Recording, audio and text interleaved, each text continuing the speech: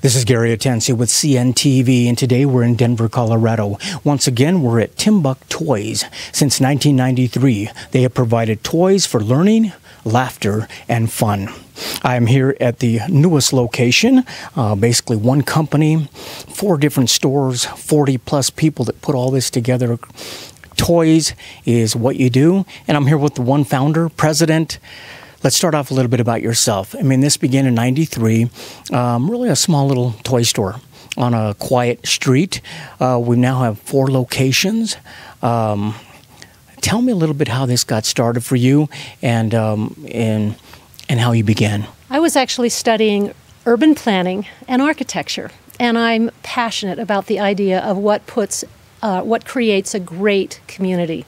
So I decided that it would be fun to put together a great store to help make my community great. And that was the impetus of Timbuk Toys. Wow. I mean, that's kind of neat because you said you thought it would be fun, and now that is really in your slogan. I mean, fun is at the heart of what you do.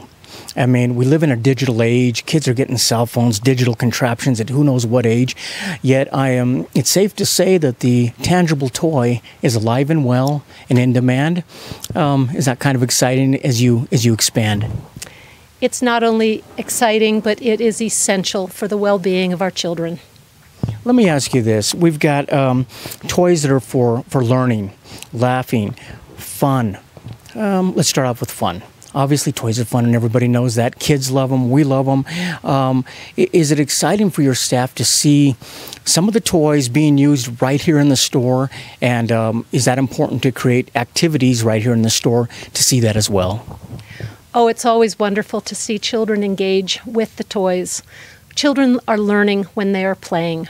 And the more we can get children to have fun, the more they are going to play and the more they are going to learn. And of course that is happening especially when you equip them with the tools, such as our toys are, that help them learn and laugh and have fun. Hi there, I've got to show you one of my very favorite toys. This I call a kid magnet. I put this out in front of little kids like, maybe just a year, up to 2 years or so.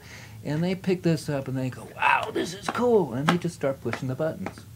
And they push the buttons and they naturally learn that if you turn it back over, you get to push the buttons again.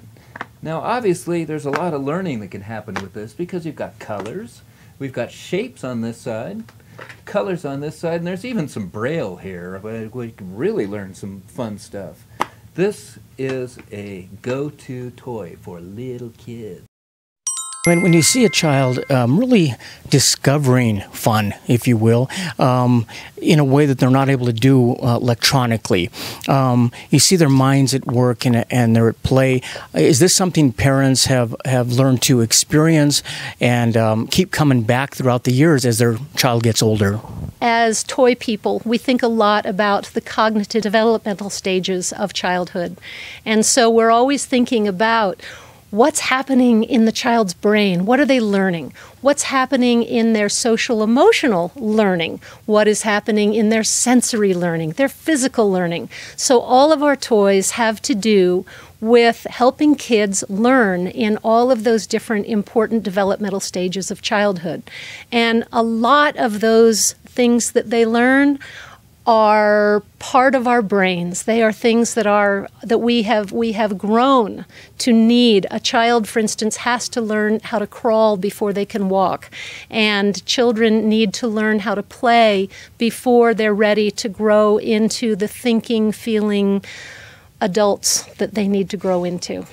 Obviously, it began as yourself with a small team. You have quite a big team, a network of toy specialists. I would imagine one of the prerequisites is the fact that they have to really enjoy children smiling, children laughing, having a good time. Do they enjoy not only offering a great toy, but really providing an environment where it's fun as well? I think it's very important that we have a fun atmosphere here at the toy store.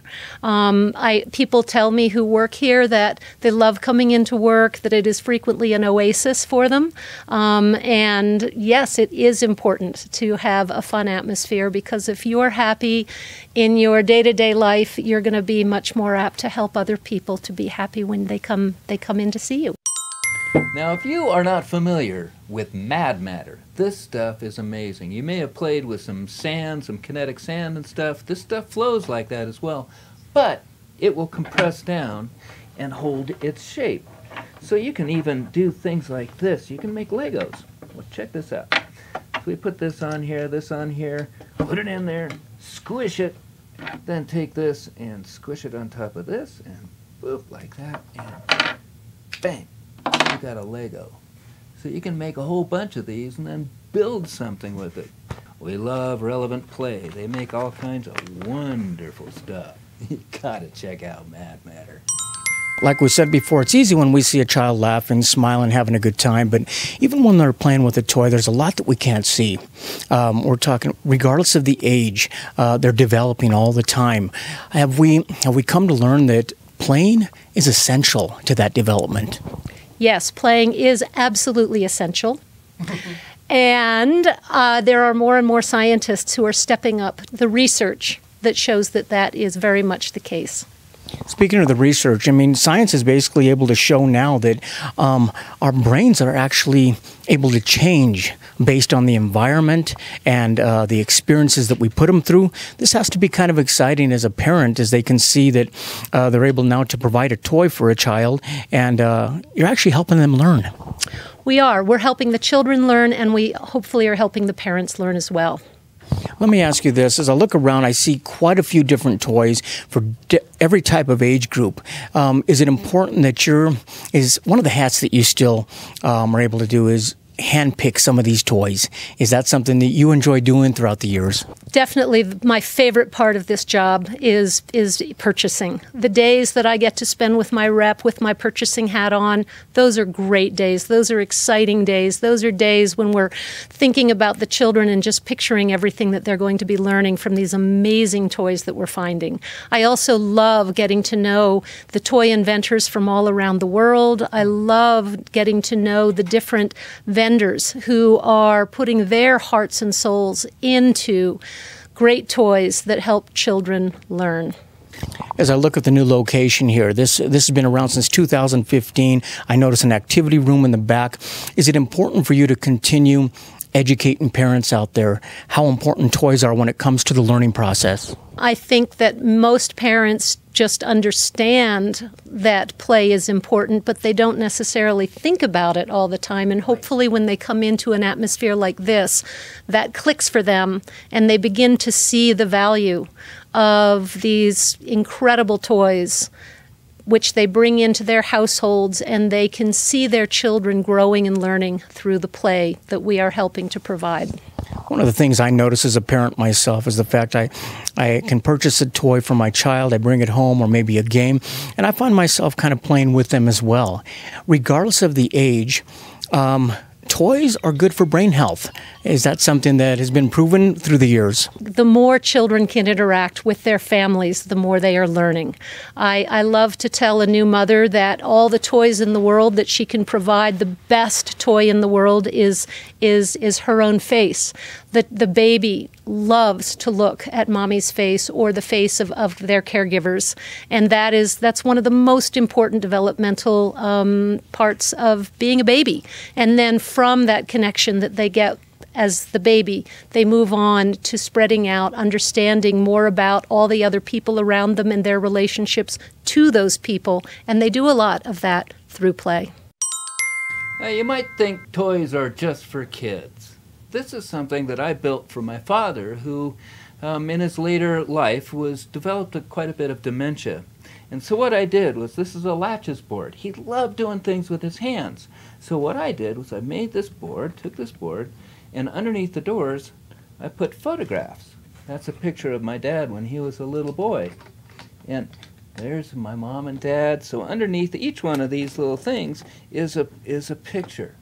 And I tell you, whenever somebody new came over to the house, Dad would pull this out and he would say, check this out. And his face would smile and he loved it. And oh boy, you can imagine how the rest of the family felt.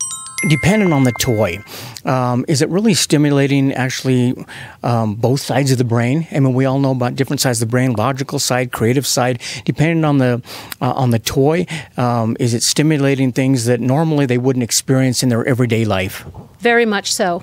When we think about the different parts of development, we think about the cognitive development, the social development, the sensory development. A lot of those things, I think, are what you're saying have to do with both sides of the brain. This isn't just about analytical thinking. This is also about emotional thinking and emotional growth.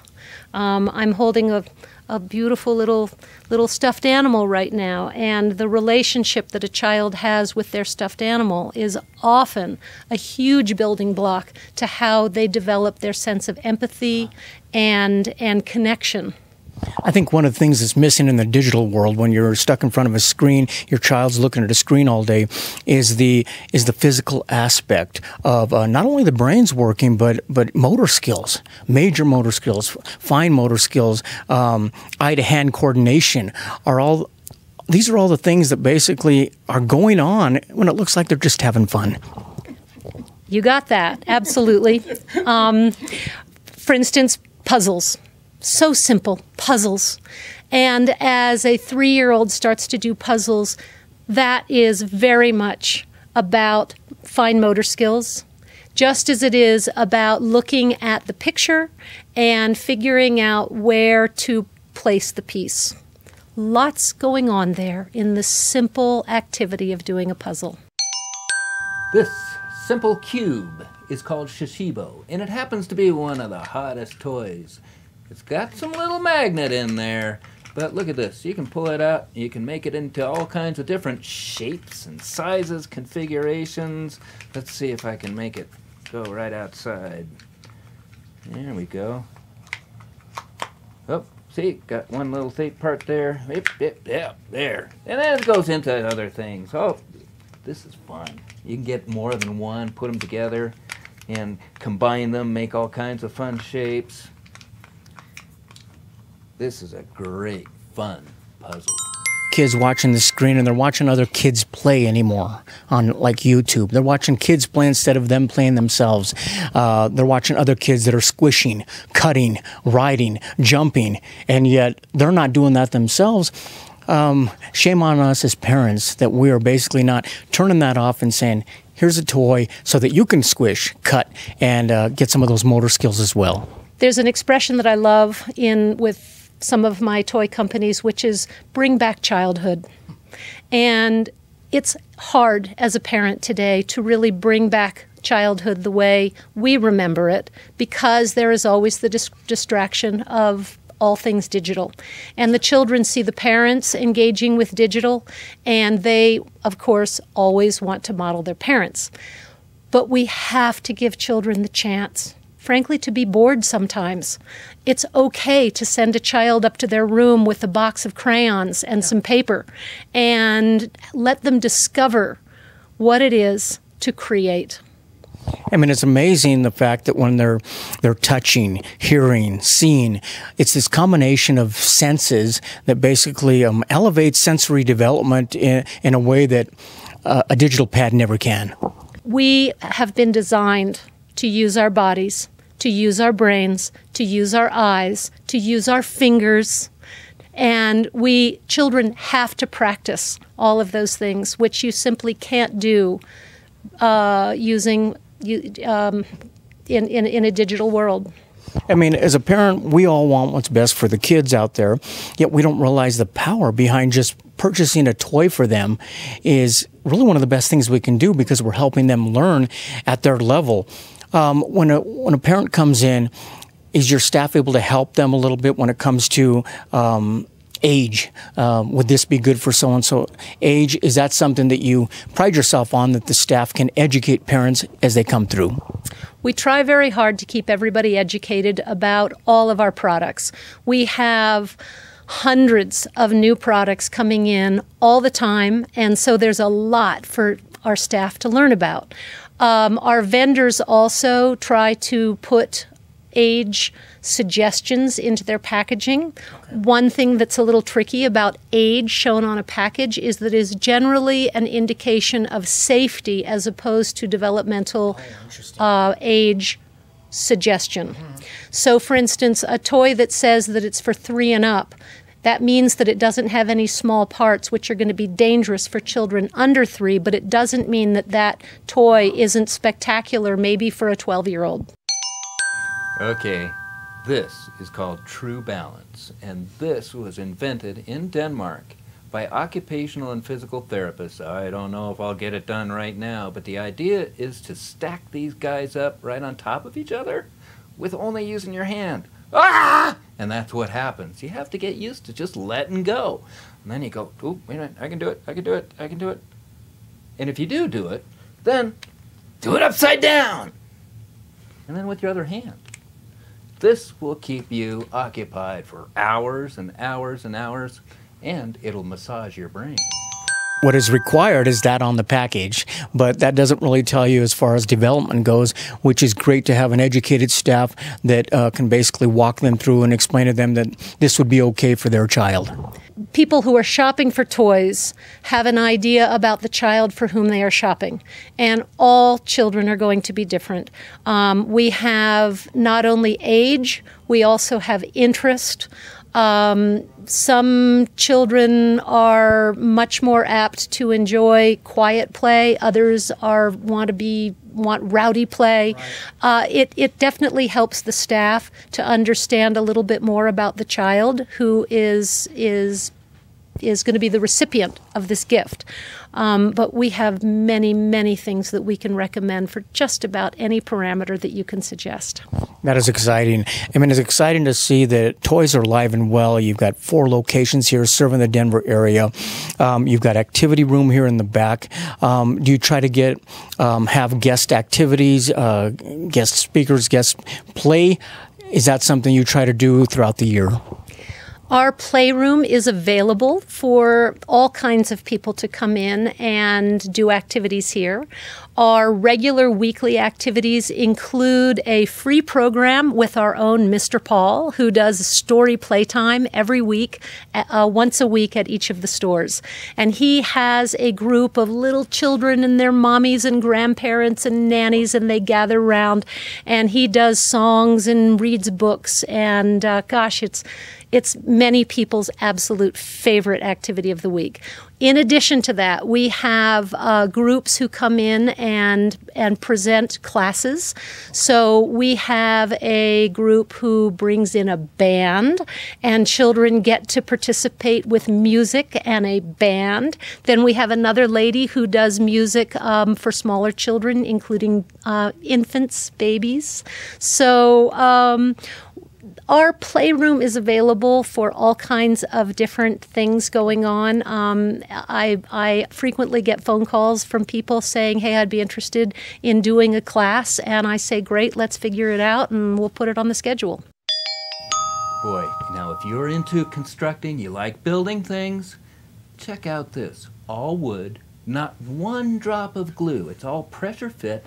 It's all pieces of wood and toothpicks.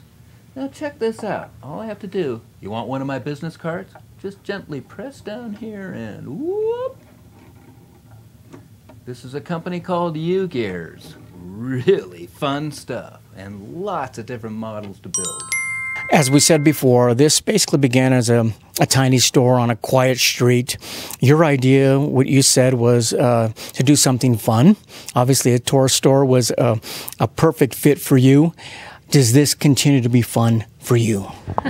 Running a business, yes, it's fun, but it's sometimes hard too. I have a wonderful opportunity to work with amazing people who work here at Timbuk Toys, as well as my vast network of reps and vendors, and then, of course, the wonderful customers who come in. I love learning from my customers. So this gives me so many avenues of outreach. Throughout the series here, we have been, Mr. Paul has been showing us a few of the toys. Is that important for you to educate people on some of these toys? I mean, you look at it and you can't really even tell what it does, maybe. Maybe you're not sure the extent of how it works. Is that something that you try to provide here in the store where you can't really get online if you go shopping online, but actually touch and experience it as well? Yes, and when somebody comes in and says, I'm shopping for a particular child and this is the idea that I have, hopefully my staff will be able to come up with multiple ideas in different price points, in different themes. I mean, for instance, I have a number of things out here on the table that have to do with space, and maybe it's a space puzzle, maybe it is a toy where the child is pretending with a rocket. Maybe it's for an older child where it's a science kit and they're actually creating a rocket. Or maybe it is a building situation where they take these wonderful little plus pieces and they create Saturn rocket. I mean, right now we're scrolling across the screen the different categories of types of toys. I mean, puzzles, games, stuffed animals, you name it. These are all toys that are helping our children grow and learn. What do you see kind of for the future for Timbuk Toys? What do you hope to bring in the next few years that you haven't already done? I hope that we can continue to help the children of Denver to grow into tomorrow's scientists and engineers and artists and actors and wonderful parents of the future. It takes so much to become a great human being, and I think that children do definitely learn a lot of that at the beginning of their lives as they engage in play. That is excellent. Viewers, let's take a look at the bottom of the screen right there. What you're going to see is their website. First of all, on the website, you're going to learn quite a bit of the different manufacturers, top brands that are available to here. If you can't get into one of the stores, you can basically even check it out online. You can go and do a little shopping online as well. Remember, many of the stores here have activity rooms. If you'd like to give a class pertaining to children, definitely contact them as well. You can also put together a wish list. Basically, if you've got a birthday coming up, great place to come in and get a gift. If you're a grandparent, you're not sure, as long as you know the age of the child and they know a little something about them, I'm sure their professional team will be able to help you out there as well. But really, what I would basically love to see out of something like this is that you become a play advocate. Basically, as a parent, a teacher, an adult, it is up to us to basically advocate play again. Like she said, bring childhood back. Make way for play. You can do that right here at Timbuk Toys and discover the fun. This is Gary Atencio with CNTV.